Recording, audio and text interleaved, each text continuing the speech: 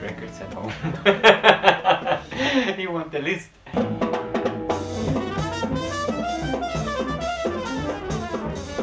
The inspiration behind my music is the sounds that I heard mostly on records from the African continent.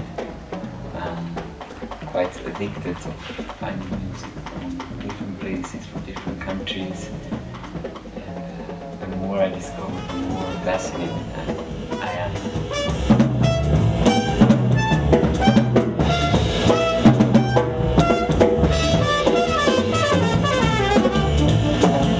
It's very weird, but somehow when I listen to it, I feel at home.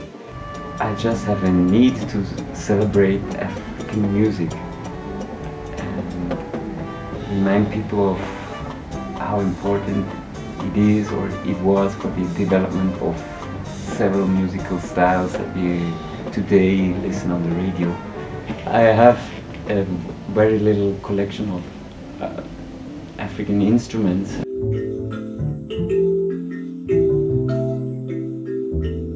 What I used tonight was only the kalimba actually.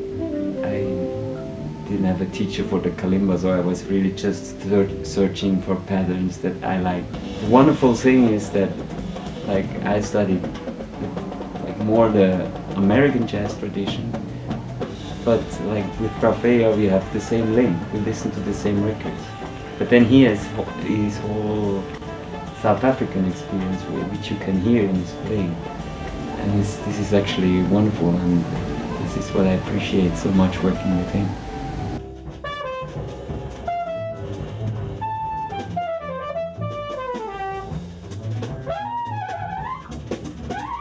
In Switzerland, in Basel, there's this they have this exchange program where they invite South African artists to do a residence. They play in the Rhodes Jazz Club, they teach at the university. And he did that, and later on he came back quite a couple of times.